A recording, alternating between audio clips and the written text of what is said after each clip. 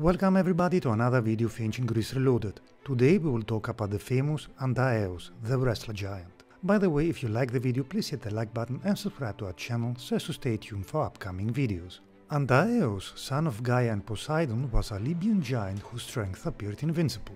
His wife was the goddess Tinke, for whom the city of Tangier in Morocco was named, and he had a daughter named Alkisen Barke.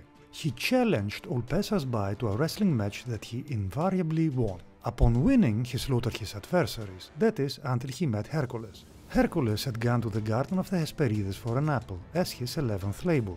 The Hesperides, daughters of Night or the Titan Atlas, took care of the garden. On Hercules' way back, the giant Antaeus challenged the hero to a wrestling match. No matter how many times Hercules threw Antaeus off and tossed him to the ground, it did no good. If anything, the giant appeared rejuvenated from the encounter. Hercules eventually realized that Gaia, the earth, Antaeus' mother, was the source of his strength. So Hercules held the giant aloft until all his power had drained away, then crushed him to death in a bear hug. After he killed Antaeus, Hercules proceeded safely back to his taskmaster, King Eurystheus. The contest between Heracles and Antaeus was a favored subject in ancient and Renaissance sculpture. Moreover, according to Plutarch, the Amazigh believed that Heracles consorted with Tingis after the death of Antaeus, and that Heracles and Tingis or Tinge were the parents of Suphax.